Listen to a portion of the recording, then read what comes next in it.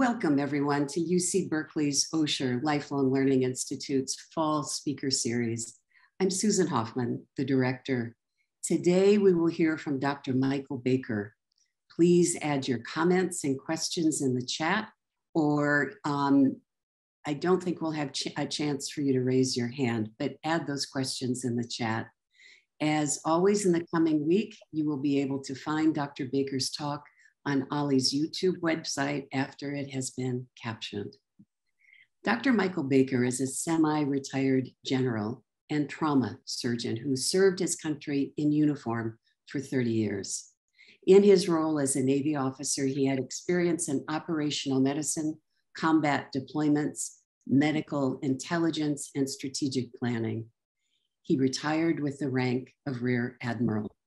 Today, Dr. Baker will provide his account of his humanitarian visit to Ukraine's capital city of Kyiv, where he taught advanced trauma life support to Ukrainian physicians on behalf of the International Medical Corps, an NGO focused on humanitarian activities. One final note, Dr. Baker has taught with OLLI multiple times in the past several years, including a course entitled The Use and Misuse of the American Military. And he will return in the upcoming winter term with a new course. Thank you, Dr. Baker, for being here and for all that you've done for OLLI and the world. And we look forward to your talk now. Thank you, Susan, for that very gracious introduction. And thank you all for joining me this morning. We live in perilous times. And, sometimes you have to run towards the peril rather than away from it. So I'm going to tell you a little bit about teaching casualty care in Ukraine. I entitled this, Helping the Ukrainians Defend Themselves in Their Homeland. Those of you who sat in on my lecture about the Ukraine conflict earlier this year, you'll see a couple of familiar slides because I need to review some of the history, some of the geography, and some of the politics, before we get to why I was there and what I was doing. But I think it's all important, and you'll see how it all comes together, including what I call kind of a little side hustle adventure while I was in Ukraine. So why is a retired general surgeon traveling to Ukraine during a war? What am I doing? Well, as Susan mentioned, I had this second parallel career. I decided after I did all my training and my fellowships and everything, that I would put on a uniform. I got sworn in, commissioned in the Navy, put on a uniform with 2 stripes. This is my first promotion photo to 2.5 stripes. No color on my uniform at this point. But, as those of you who know me, I retired after 30 years in uniform with a bit more color on my uniform and a lot of tremendous experiences and the opportunity not only to participate in a lot of events, but to meet absolutely incredible people, a few of whom you're going to meet today. Couple disclaimers about the talk. As always, the talk is graphic. It's open source material. I can back it up. My statements are my own opinions. They don't reflect the Department of Defense, Department of the Navy, the Marine Corps, OLLI programs. I have nothing monetary to declare, no conflict of interest. I don't do politics really much, and I will try not to swear like a sailor, although this particular topic gets me pretty riled up, as you'll see. And I want to remind you, I'm not an expert. In the words of one of my friends, Malcolm Nance, who you're going to see later in the show, what I try to do is look at all the facts, try and corroborate what I see, and draw dots between them so that I can put things together in a way that we can all understand. But I'm not an expert. And I'm also, as this doctor says, I'm a doctor, not an historian. A doctor, not a historian. I'm not a politician. But I do have a little extra knowledge of the military and strategy and policy that maybe I can bring to bear to help this discussion today. So if we were doing a social science class, what causes friction between groups? Boundary disputes are very commonly part of it. Resource competition. Wars have been fought over oil. Pretty soon they're going to be fought over water, maybe food. Ethnic strife. We see this everywhere. Right now, I believe there are 26 armed conflicts going on around the globe, which is just a staggering number for those of us who live in peace and don't have to be disrupted by this. And the last one I'm going to throw into this that wasn't really in the social science class is when you have a successful democracy next door to an authoritarian regime, you gotta wonder how long that's going to last, because that's oil and water next to each other. And we'll talk a lot about that. And very often, if a war starts, one party is one of those totalitarian or authoritarian regimes that thinks they're going to win. We're going to do this blitzkrieg, and it's going to be over real quick, and we're going to win. The confidence rate of success is very high. So Europe has been at peace for 75 years. What happened here? How did this happen? Well, I like to joke that Mark Twain said God created war so that Americans would learn geography, and you're all figuring out Central Europe a lot better than you used to, and I've gotten a real inside glance. Historically, Ukraine has been part of many countries. If you look at the 1619 map that I'm showing you here, where it was part of the Polish-Lithuanian Commonwealth, it included Latvia, Lithuania, Poland, Ukraine, Belarus, all in one big country under one ruler. It's shifted many times, as we'll see in a couple of different maps. Ukraine was immense at this time, part of a big commonwealth. So one of the facts of the war is this claim that Ukraine is part of Russia and the Ukrainians are really Russians. So is Ukraine part of Russia?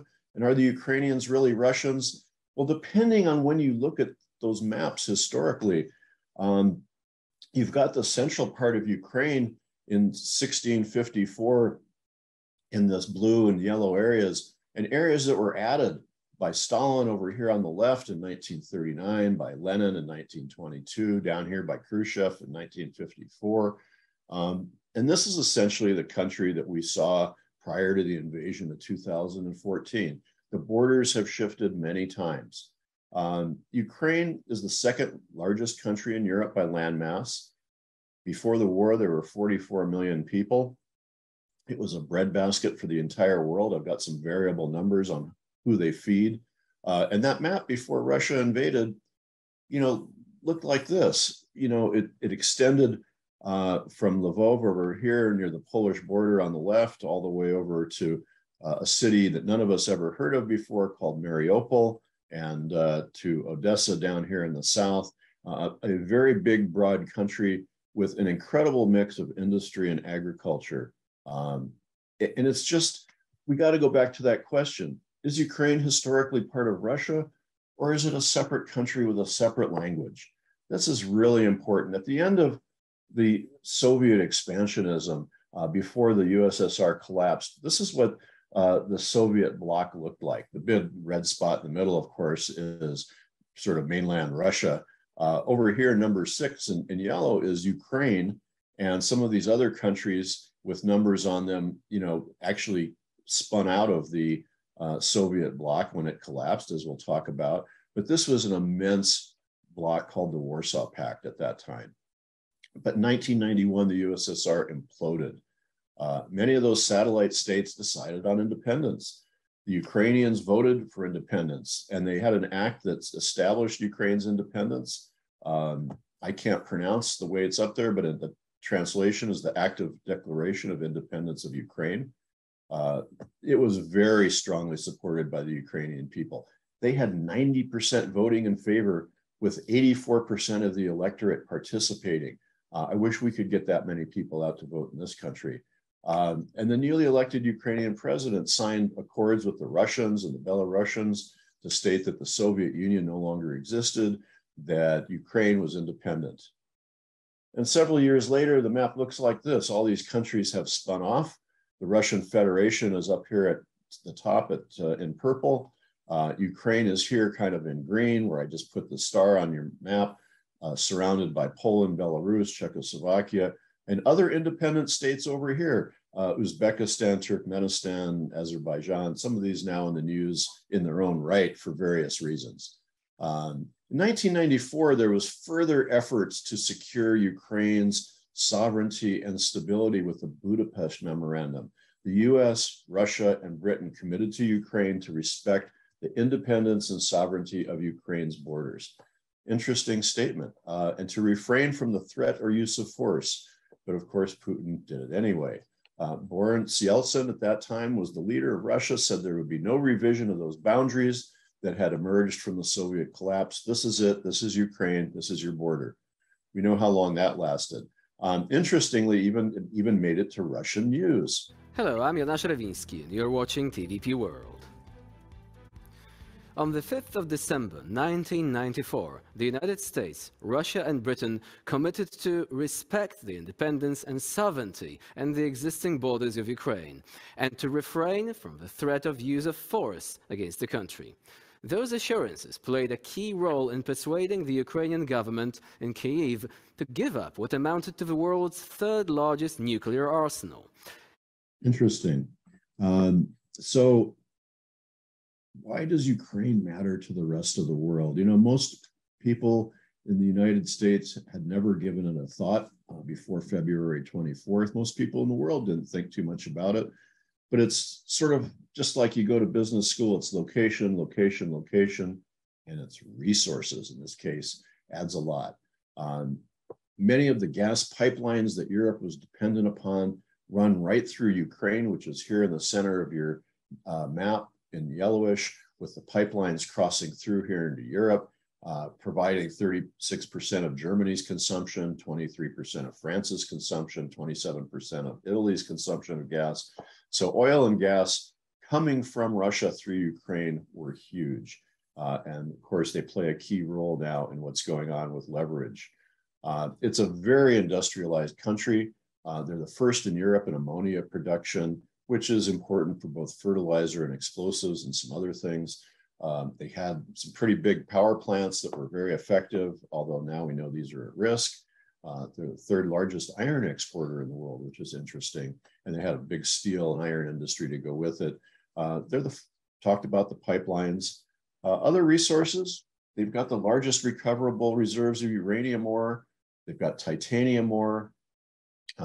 They're the second in the world's reserves of manganese ores. All this stuff is important now. And because, you know, we need all of these kinds of elements to do the kinds of industry that we do today. So when you look at a map of all the resources, this is a little bit busy for all of you. But the fact of the matter is you can see that there's natural resources all over, everything from titanium to coal to iron. Lots of iron and things in the Donetsk and Luhansk region, which we'll talk about soon. There are areas of crude oil and gas up here in Kharkiv and Poltava. So, but the other thing is, this is a very agriculturally rich country. Ukraine was previously able to meet the needs, at least when I first read about this, of 600 million people. We'll see later in a little video, they have a slightly lower number, but they fed a lot of people. And if you look at the map that I took off the CSIS website, Ukrainian agricultural exports went to China, went to India, went to Turkey, to Egypt, to Italy. They supported many, many, many millions of people with corn and sunflower oil and wheat and all kinds of agricultural products, which of course are now bottled up in the ports of Odessa. And of course, nothing's coming out of Mariupol because the Russians destroyed it, now occupy their victory. Let's take a look at that for a sec. This is from Russia's invasion and its blockade of Ukrainian ports are preventing Ukraine from exporting its grain and steel. Odessa is Ukraine's largest port and so far has avoided a direct Russian assault, but Russian ships in the Black Sea have created a blockade. Ukraine's one of the largest exporters of wheat, corn, and oil, but Europe's breadbasket today is scarred. Ukraine and the U.S. accuse Russia of targeting agricultural infrastructure, including silos, and the railroad bridges Ukraine needs to export. Russia's even fired at farmers and tractors. And Ukraine says what Russia doesn't target, it steals. Trucks with hundreds of thousands of tons of Ukrainian grain have been moved to Russian-occupied territory.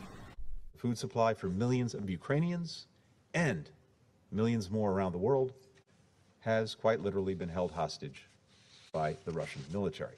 This war is having effects on global markets, global supplies, and prices again around the world. Caitlin Welsh is the director of the Global Food Security Program at the Center for Strategic and International Studies.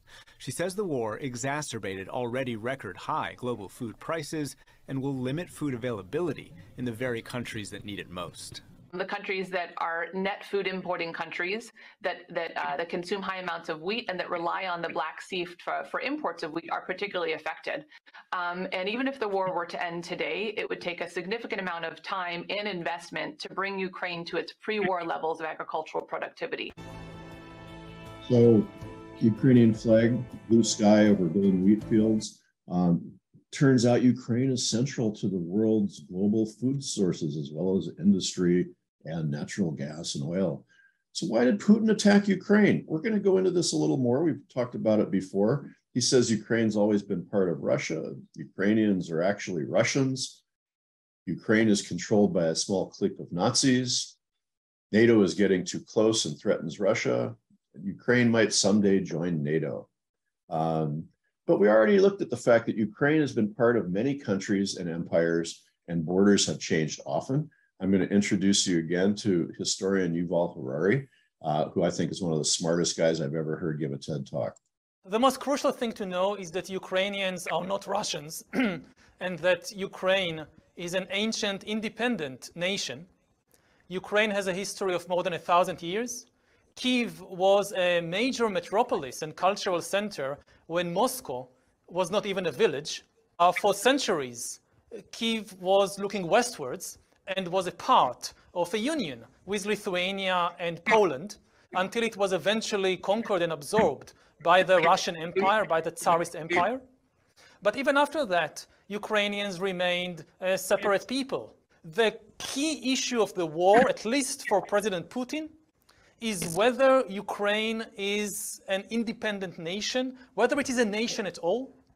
He has this fantasy that Ukraine isn't a nation, that Ukraine is just a part of Russia, that Ukrainians are Russians.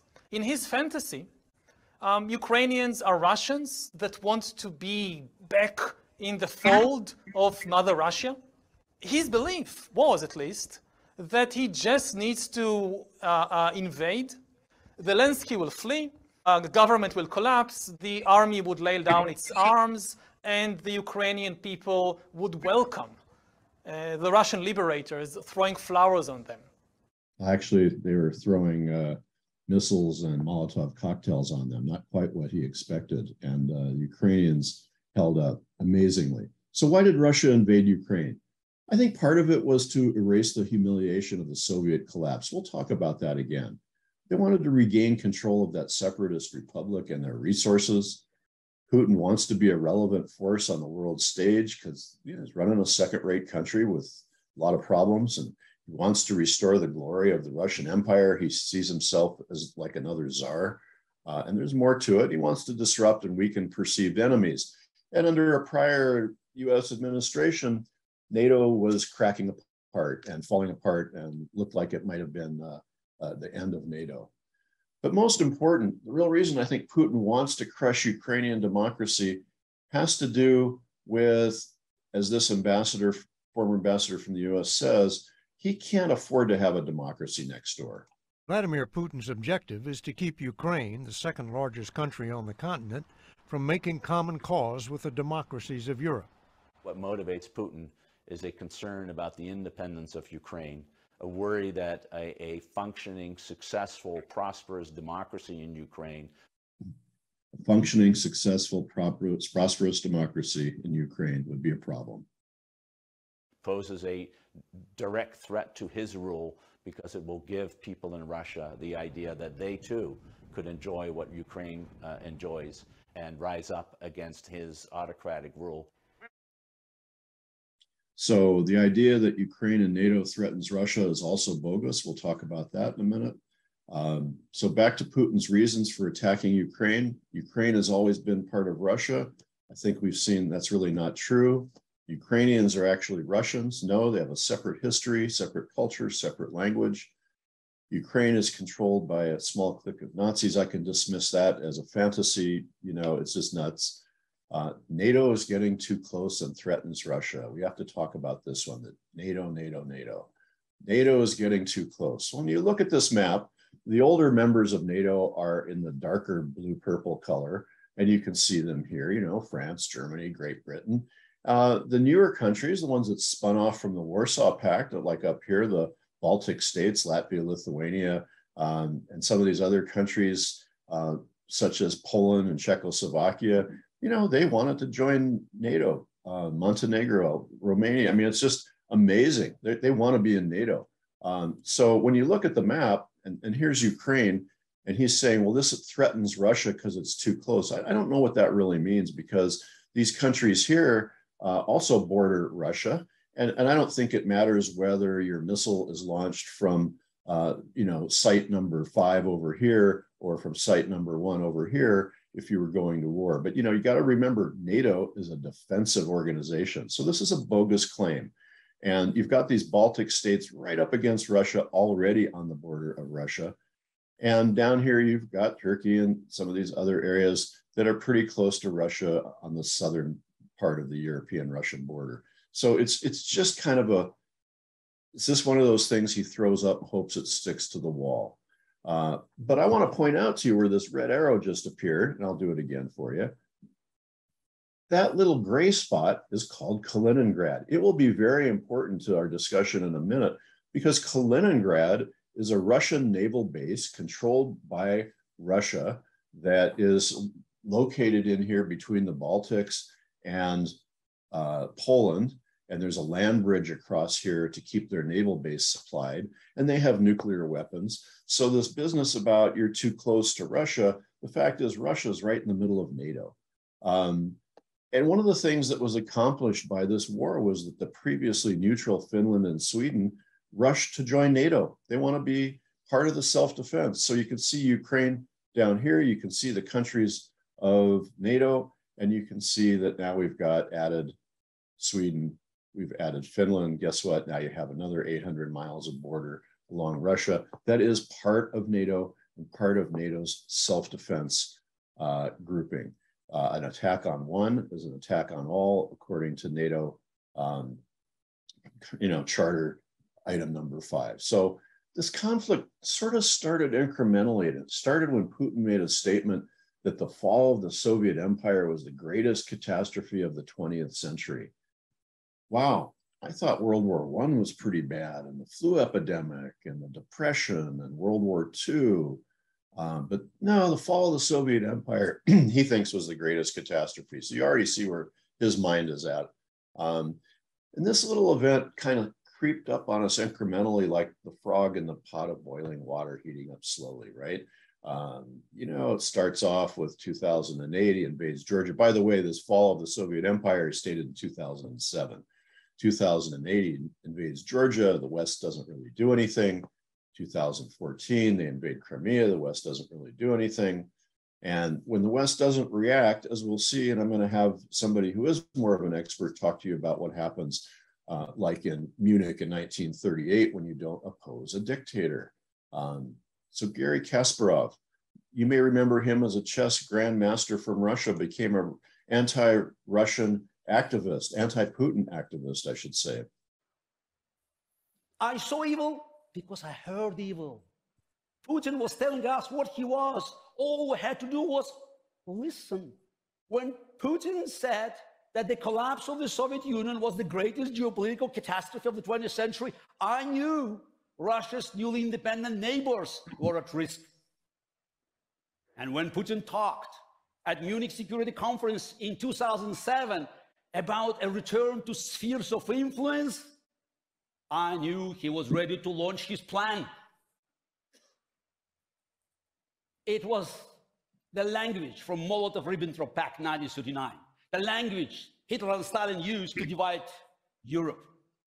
And a year later, in 2008, Putin invaded the Republic of Georgia, 2014, Ukraine. It's a paradox, isn't it?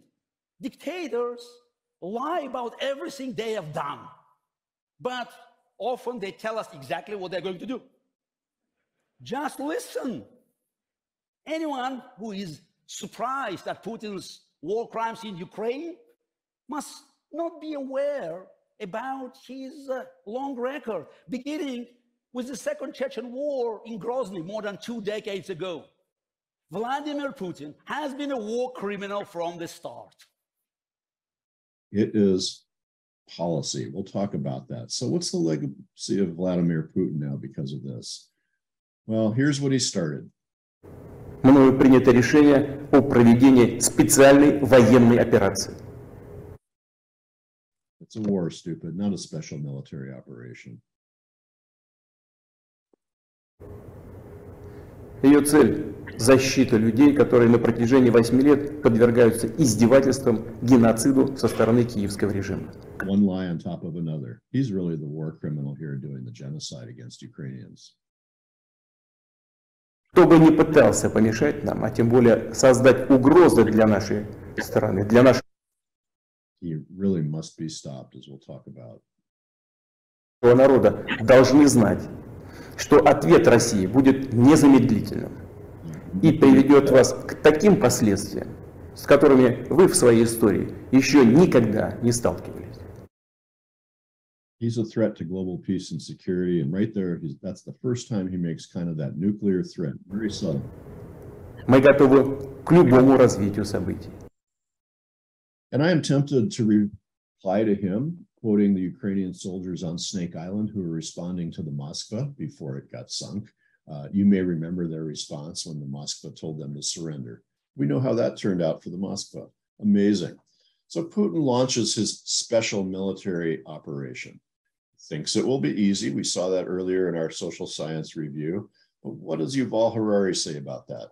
His long-term goal, the whole rationale of the war, is to deny the existence of the Ukrainian nation and to absorb it into Russia. And to do that, it's not enough to conquer Ukraine. You also need to hold it. And it's all based on this fantasy, on this gamble, that most of the population in Ukraine would agree to this, would even welcome this. And we already know that it's not true, that the Ukrainians are a very real nation. They are fiercely independent. They don't want to be part of Russia. They will fight like hell. And we've sure seen evidence of their resolve. So what happens if Putin's successful? I mean, what if he had done this so quickly? Well, the next stop, I mentioned Kaliningrad. We're going to talk about that, maybe followed by Moldova. After that, maybe Lithuania. But if you look at the map here, you know, Russia on the right, Lithuania is here. This is Kaliningrad, where this arrow just appeared. This is a Russian naval base, and he needs a land bridge through Lithuania to Kaliningrad, to the Navy base. And this is a map of the current areas of fighting. And over here, I want to show this arrow is going to appear.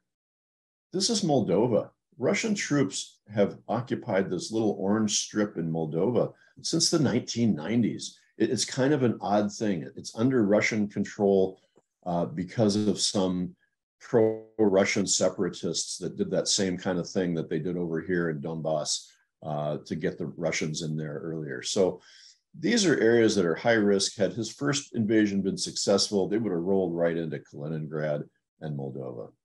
So what has he really achieved so far? Well, depending on who you read, somewhere between the 14,200 estimated by the UN, there may be as many as 100,000 Ukrainians killed, at least 9,000 Ukrainian military dead per the chief of the Ukrainian Armed Forces, which is what I heard a week or two ago. 13 million Ukrainians have been displaced, either internally displaced from their homes or externally into foreign countries. We'll talk more about that as well. There are refugees all across Europe who amazingly have been welcomed into people's homes everywhere. I was so, you know, we'll talk a little bit about Poland if we can. I'm very impressed with them. More than 1.5 million and maybe as many as 3 million Ukrainians have been kidnapped into Russia and taken to something called filtration camps or concentration camps where their kids are put in school to learn Russian. And who knows what happens to some of the parents. So, you know, they're kidnapping people. What kind of war crime is that? And this is the other part of his legacy. I mean, literally tens of thousands of dead. And these are not all fighters. A lot of these are civilians. They're older people, they're kids. It's a tremendous tragedy. Big swaths of this country have been destroyed. So his achievements, he's also probably gotten 25,000 Russian soldiers killed based on the estimates by NATO and British intelligence, maybe 75,000 wounded. That's half the force that he used to invade Ukraine back February 24th. To lose 50% of your fighting force means your army is ineffective. They may have lost between 3,000 and 4,000 armored vehicles, according to our Undersecretary of Defense. Again, this is estimates from satellite data and intelligence. But on the downside, 130,000 Ukrainian buildings have been destroyed by rockets and artillery. That's an enormous number. So this is his legacy. Lots of death, lots of destruction. You know, apartment buildings are not military tactical targets. Neither are dams, power stations, schools, or hospitals. I mean, my time in Ukraine really, you know, I kind of knew it, but it's different to see it. So what has Putin really achieved? Well, he's alarmed the entire world. He's united Western allied nations, EU and NATO, and the US are standing tall. He sort of galvanized the United Nations into what I'd call slight action. But I think until they remove Russia from the Security Council and take away their veto, they'll never be able to do anything in this conflict. They're demonstrating why we all need to oppose authoritarians everywhere. And we'll come back to this topic. There's a reason. Why did I go into the conflict zone? And that has a lot to do with this. It is a genocide against the Ukrainians. You do have to contribute wherever you think you have the ability to contribute. And I think it's going to affect all of us, which is really what I want to bring home to you today. Democracy under attack anywhere is an attack on democracy everywhere. The Ukrainians are fighting for their homeland. Russia's invasion had absolutely no basis in fact or truth. There was no genocide in the East. The Ukrainians are not Russians. It's not run by Nazis. NATO is not going to attack Russia. And I have American and European friends fighting in combat over there, who you're going to meet a little bit here. And I was asked to teach casualty care. It was a humanitarian ask by the IMC. And, you know, that's something I can do. I'm not going to pick up a gun. I'm getting a little older and slower for something like that, but I'm pretty happy teaching people how to take care of casualties, and I can still do that.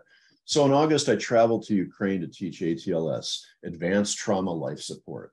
It's a very, very formal course. It was sponsored by the International Medical Corps and the Harvard Humanitarian Initiative. And they train medical providers to manage acute injuries, as we'll talk about. And it's sponsored and run by the American College of Surgeons, of which I'm a member. It's taught in 81 countries, and it has to be taught exactly to their constraints. It has to be done exactly the way they want you to do it. Otherwise, they won't certify you to do it. This is the first time it's ever been taught in Ukraine. They're very interested. It provides a really good foundation for caring for injured patients. It teaches a common language and it's a common approach. And you go through a primary survey that involves airway and breathing and ventilation, circulation with bleeding control, disability, exposure, and then you do life-saving interventions at each step as needed. So I'm not going to give you the course, but we're going to talk a little bit about it. Getting there was pretty interesting. I took a flight from SFO actually to LA, waited 4 hours, got on a flight to Warsaw, which was 12 hours. So that was about 18 hours by plane to get to Warsaw. If you look at the map, you know, roughly speaking, I drew a line here kind of over Greenland. That's how you fly this route. People keep trying to explain to me why the shortest route is a curved line over the globe. And I sort of get it. But this was a long trip and a long way to get to Warsaw. When I got to Warsaw, I went to this town by plane, which I will ask all of you, how do you pronounce this? They have a problem with vowels. It's actually pronounced Zezau. Zezau is down near the border. So we've then caught a connection to Zezau. As you can see here on the map, Warsaw to Zezau is about an hour by airplane, gets us down close to the border with Ukraine. You can see it's right across from Lviv. And, you know, there are opportunities to jump on the train in Lviv, but that wasn't going to be our way of getting there. So we went by van to the border, which took about 90 minutes. Then we walked across and through immigration, which took another 60 minutes or so. And we met another van on the other side, on the Ukrainian side. Why was it done this way? It was done because there's a backup of trucks and traffic that's probably 8 or 12 hours long. And we didn't want to sit in that traffic for 8 or 12 hours waiting to get through the gate into Ukraine where they inspect everything. So roughly speaking, you know, from Zezau to Kyiv, this is the line we took, but we didn't take a straight line. You know, it looks like a straight line, but we took side roads. So all these little roads in white are probably the roads we were on, because you don't want to be with the convoys on the main roads because you become an artillery target. So we took side roads in our van. It was a lovely 8-hour trip through the countryside of Ukraine. I got to see a lot of Ukraine. And actually, the part that has not been affected by war is amazingly beautiful. It's a place you'd want to visit. And it sort of felt safe, but clearly it was a country at war. There were air raid sirens. There were bomb shelters. There were checkpoints. There were fighting posts. There were armed guards in lots of places. So as we're driving down one of these roads, you can see that there's barricades here, as well as checkpoints in the city itself. There's these 3-sided barricades that function both as fighting points and as quick bomb shelters if you need to get off the street. So sightseeing really took on a new meaning. You could be driving down the road and come to one of these barricades, where you have to get out of the van and inspect your van, make sure you're not a bad guy. You can see here through the windshield what this looks like. I had to take a quick picture because they don't like you taking pictures of their stuff. It's an operational security thing. When I got to Kyiv, I immediately went out to take a look at some of what was going on around town, because the Russians were stopped 20 kilometers north of Kyiv. And this is some Russian armor in front of St. Michael's Cathedral, which also I had to visit since, we share a name. But this was kind of an amazing thing. And, and also a lot of their monuments and statues and things have been sandbagged to protect them from artillery and missiles, to try and retain some of the beauty of Kyiv, which really is a very beautiful city. So what's it like? So I'm going to borrow from Fareed Zakaria. He just had a little video that's better than mine about traffic and life in Kyiv. Traffic was moving, shops were open, and restaurants were full. You could buy French wines, American energy drinks, and candy from around the world at the local grocery store. They are determined to carry on. Air raid sirens sounded off once or twice a day, but people paid little attention to them. Kyiv is now well removed from the fighting. Ukrainians seem determined to show that life will go on, that the Russian invasion has not brought their lives to a halt. So I was a little bit surprised, that okay to eat in restaurants, out on the sidewalk, have a cup of coffee, go to the museum, the opera was open, the ballet was having a performance. They were encouraging people to live their lives, but be prepared to go to the shelters. So I want to show you a little bit about their schools. We're going to talk more about their schools because this has a lot to do with Ukraine. Schools in Ukraine have been shut since the Russian invasion in February. Thousands of them shelled and battered by Russian bullets, bombs, and rockets. But on the 1st of this month, they opened again to millions of students. Air raid sirens still sometimes punctuate the day in Kyiv. When the children go out to play, they have to bring so-called safety bags with them. These are filled with food and water and books and toys, what they need for time spent in the school's air raid shelter. In fact, no school in Ukraine was allowed to open for in-person classes without a shelter. I don't want to live in these war circumstances where I want to study, and it's really painful. I just want to develop my knowledges. I want to meet with my friends, but I need to go to shelter. 13 years old. Pretty amazing. The whole generation's going to be scarred a little bit. But we got down to business after a day and started teaching advanced trauma life support. Trains medical providers to manage acute injuries. So you're there, as I mentioned, sponsored and accredited by the American College of Surgeons. It was introduced in 1980. I've been an instructor almost since it started. It's taught to more than 1 million doctors in more than 80 countries. And as I think 81 was the last that I saw, it's focused on the first providers on the scene. It gives you a foundation. How do you care for this injury that might be complex? Well, we teach a common language and we teach a standard approach for care in what at one time was referred to as the golden hour. It still somewhat applies, but there's certain things you need to do if you want people to survive. And, that primary survey that I showed you earlier, we talk about airway maintenance, and you're going to think this is simplistic, but we do A, B, C, D, E. Airway maintenance, always first, unless there's active bleeding. Breathing and ventilation. If they're not ventilating well, what can you do to maintain them? C is circulation and bleeding control. Active bleeding, put on a pressure dressing, put on a tourniquet. We taught everybody how to use tourniquets. We brought the latest and greatest, fanciest ones with us to Ukraine and gave them out to all kinds of providers. We teach D, which is disability and neurologic assessment. Don't move people with C-spine injuries or things like that. You know, make sure you splint fractures. Exposure and environmental control. You know, if they're out in the weather, maybe you're a soldier on the battlefield, don't cut the guy's uniform away like we do in the emergency room here, because he needs that uniform to stay warm. So, you know, we try to teach that you can keep people warm or, you know, safe from the environment without removing all their clothes to get to the wounds. And then at each step, as you do your ABC, when you identify a life-saving intervention at each step, you tackle it and you take care of it.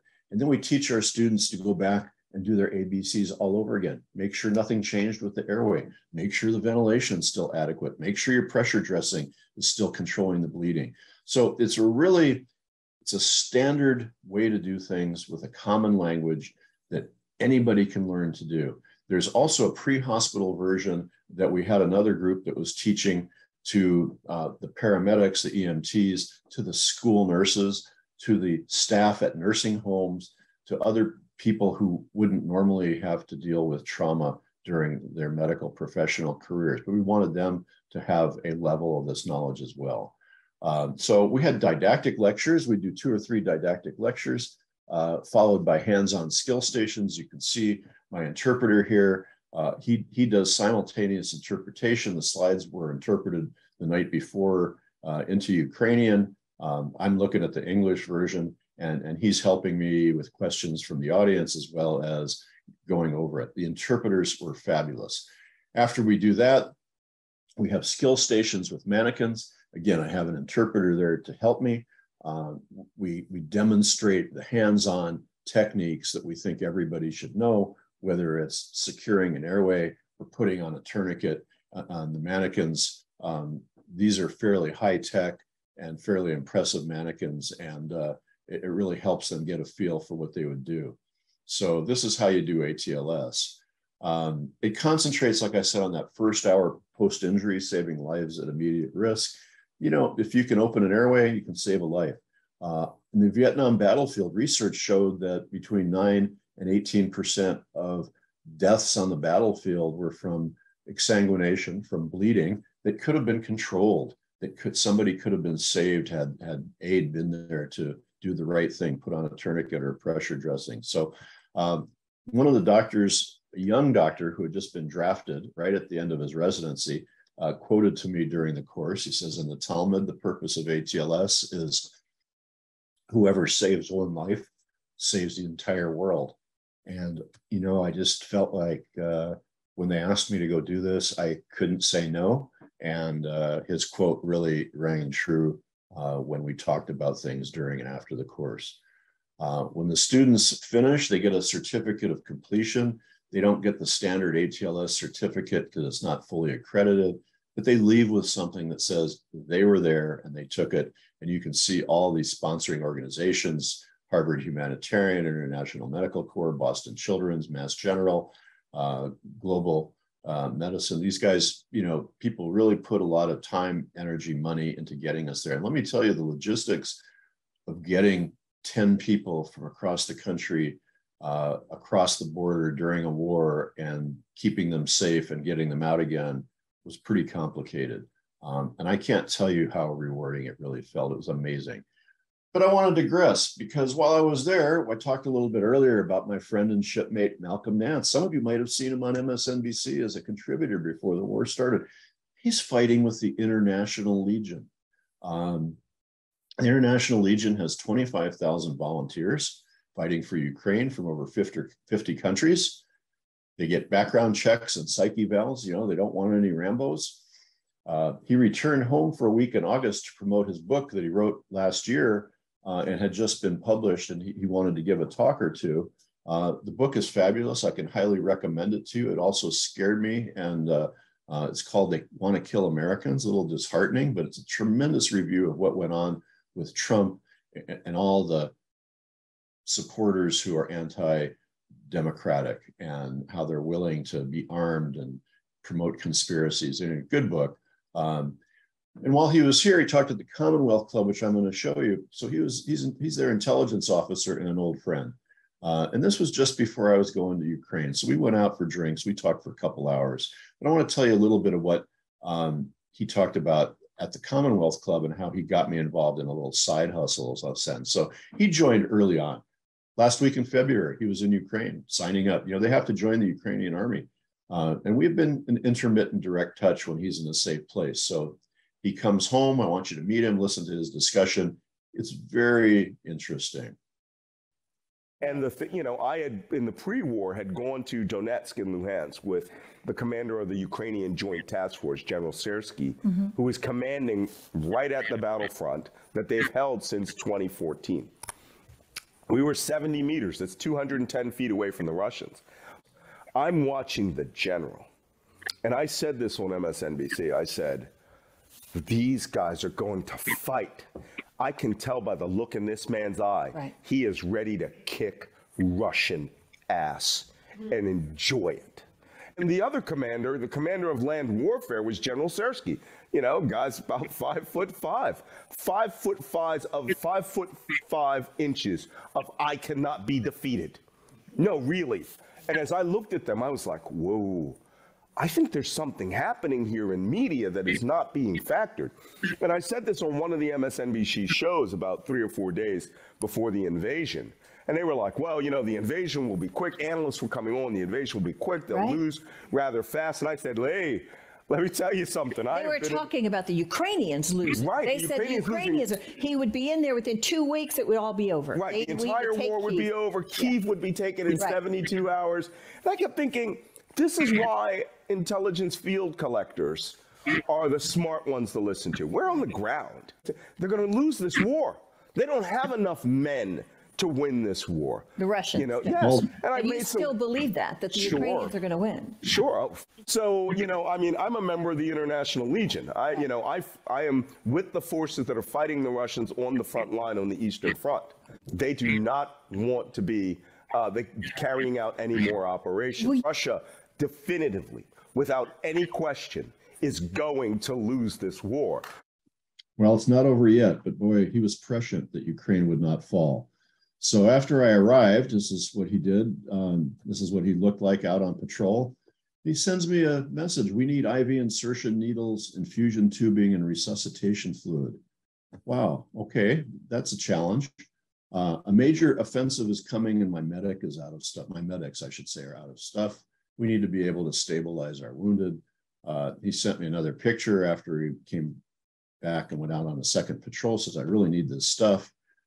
So I ran around with one of our interpreters. We called lots of places. We visited lots of pharmacies. I scoured all kinds of medical supply places. And I came up with a car full of medical supplies, exactly what he wanted. And he sent a courier. That was a very interesting experience to meet his courier, who then took it to the battlefield and distributed it amongst his medics. As you can see here on the right, his medic is holding up the stuff that I sent him, and very, very happy to have the gear he needed for life-saving treatment. So that was kind of my little side hustle, kind of an interesting thing. So, you know, I taught during this course, ATLS. I also learned the Ukrainians are highly educated people. They're tech savvy, they're entrepreneurial. The younger generation, they speak, a lot of them speak English. They carry on a normal life in the face of adversity. I think it's amazing. They're highly patriotic. And, you know, those kinds of expressions of patriotism were all over the city, where you'd see murals like this, you'd see signs like this having to do with Free the Mariupol Defenders. And my all-time favorite on the side of one of the cathedrals was a picture of one of the saints holding a Javelin missile, anti-tank missile, on the apartment building, excuse me, near the cathedral. I mean, very, very patriotic. So can Putin triumph? Well, you know, the Russian army is pretty big. He's doing a 1 million man call up. I don't know what kind of quality they're going to get or what their training is going to be. They can pulverize the cities. You saw how Mariupol looks. Stand by for more deportations. This morning, I heard as many as 3 million have been deported from the east to Russia, and maybe more show trials. You know, Russia will try to terrorize the Ukrainians into submission, but it won't work. And his final achievement, well, let's see what Yuval says. The only thing he's accomplishing, he's planting seeds of hatred in the hearts of every Ukrainian being killed. Every day this war continues is more seeds of hatred that may last for generations. The Ukrainians and Russians didn't hate each other before Putin. They're siblings. Now he's making them enemies. And if he continues, this will be his legacy. That is his legacy, indeed. So, you know, you might have seen this picture before. I've always been very proud of American bravery and valor, generations of valor. You know, here's a new generation of valor. Vladimir Zelensky, Jewish guy whose granddad fought the Nazis. He's standing up to a dictator. I think he's amazing. He's this generation's Winston Churchill. He's rallied the whole nation. Amazing. And you know, let's channel Winston for a second, because this is Zelensky. Never give in. Never give in. Never, never, never. In nothing, great or small, large or petty, never give in, except to convictions of honor and good sense. Never yield to force. Never yield to the apparently overwhelming might of the enemy. That's Zelensky. So one more thing. As you know, I always like to do one more thing in my lecture. Now are we done? No, actually, there's one more thing. The Ukrainians see themselves as a separate nation with a separate history, separate culture, separate language, as we talked about. They really value education very highly. They're a technologically very astute group. They're now fighting for their homes and homelands. My friend Malcolm Nance says the Russians are fighting so that they can loot and murder and rob and rape people. But I want to tell you something about the kids in Ukraine, because I'm a little bit overwhelmed. I'm going to show you a little group of videos I melded together with advice from both students and one of their educators. We are the generation who has to promote it, to develop our country after the war. Soldiers now are fighting in the south and east of Ukraine, and we have to fight here. We have to develop our skills. We have to make a future in the history for our country. It's a real crime, a real genocide, and you cannot forget about it. And it's not something that only affects Ukrainians. It's something that will sooner or later affect the whole world. If you don't help us now, you'll be the next.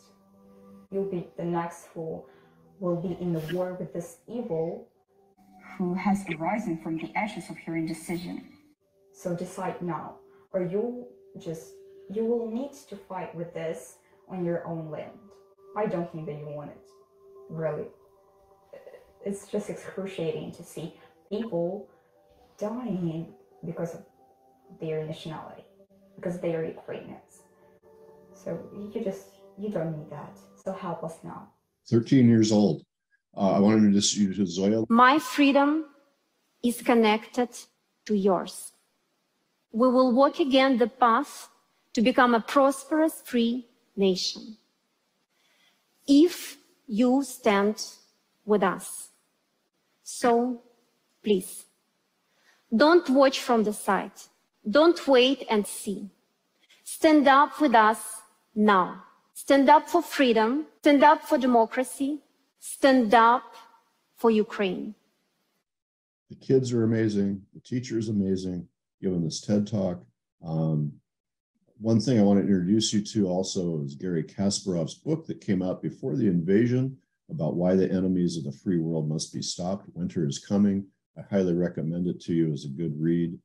And as we get to the close here, I think the bottom line is we must fight authoritarian aggression in Ukraine, or authoritarians everywhere will be emboldened. You know, next stop Kaliningrad, maybe next stop Taiwan. And we might be fighting for our freedom in the USA before very long. You see what's going on. It's on TV all the time. I want to also remind you of Dr. Snyder's words, great, really good historian. If none of us is prepared to die for freedom, then all of us will die in unfreedom. We must be prepared for courageous acts. And if we are passive rather than acting with courage, we will be easy targets. Don't stand on the side. Don't wait for things to happen. Get involved is my message. And for my favorite movie. Here it is. Welcome to the fight. This time I know our side will win. All of us need to be in this fight and contribute with whatever ability we have, which is why I went to Ukraine. And interestingly enough, I might be going back in about 2 weeks because they've reached out to me. So thank you for taking this lesson with me today. I'm going to open the chat room and we'll go into some discussion. And let me see. Is Yugoslavia part of those 75 years? Not exactly. So the referendum that Putin proposes, nobody's going to monitor that. The UN is ineffective. The UN has lost its mojo. Very unfortunate. Who should we be donating to? I'm going to leave that to your OLLI staff like Susan Hoffman to recommend some charities. There's a lot of really good ones, but I'm glad you asked. So donating. I was talking with my kids last night about sponsoring a Ukrainian family in our house because I saw something on the news where this guy has sponsored 12 different families until they got, able to be relocated into the U.S., which is really amazing. Something to think about. And yes, that's Casablanca. It's not the Scottish flag. This is the naval flag for all stop. So what can each of us do to help fight Putin? Well, first of all, you want to oppose lies and misinformation everywhere. Anything you can donate to this cause, whether it's money for supplies, whether it's money for refugees, whether it's actual physical help for refugees. I hear we're getting a fair number here in the Bay Area. And, I would do anything I could for these guys if I can give them some help. So World Central Kitchen, Doctors Without Borders, they're all good. World Central Kitchen actually had a restaurant in Kyiv. So I'll let you guys think about those.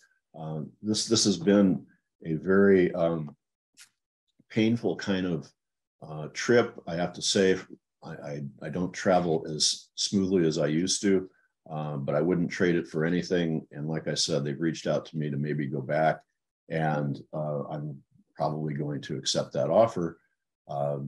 One last question: is there an avenue to remove Russia from the UN Security Council? I've been going over this subject with a friend of mine named Colonel Alex Vindman and a couple of lawyers who do international law, and it's really convoluted. The United Nations Charter doesn't really have a way to get them out, and we wrote it that way. This is our own fault, so that nobody could get us out, I guess. So we'll see. Anyway, I'm going to thank you all for joining me today, and I'm going to turn the meeting back over to our staff, and I'm going to stop sharing. And if you have questions, you're welcome to email me. Michael, thank you. It is difficult to speak after such a weighty presentation. We really appreciate your dedication and commitment of service, and we are delighted that OLLI members are also interested in what they can do. One of the things that I will suggest is a member meetup where we all talk about who is doing what in support of Ukraine. And those member meetups happen on Thursdays at 11 o'clock. We'll find a time. And so the suggestions that people have made here, we will put that into the conversation. And obviously your own commitment, Michael, is just awe-inspiring. I want to remind people that Dr. Baker's talk will be on YouTube next week. Please share it with friends. I think that this was such a cogent kind of depiction of the history and partly the lies about Ukraine as a nation. And I think, it'd be so valuable to sort of share that with others. Let me also mention that the fall speaker series will continue next Friday with a series that we call America's Unfinished Work. And in this particular talk, we will have Dr. Catherine Choi, who is a professor of Asian American and Asian Diaspora Studies and Comparative Ethnic Studies at UC Berkeley. She has just completed a book. The title of her talk is Asian American Histories of the United States. We hope you will join us, and thank you very much for listening today. And again, Dr. Baker, thank you. Thank you.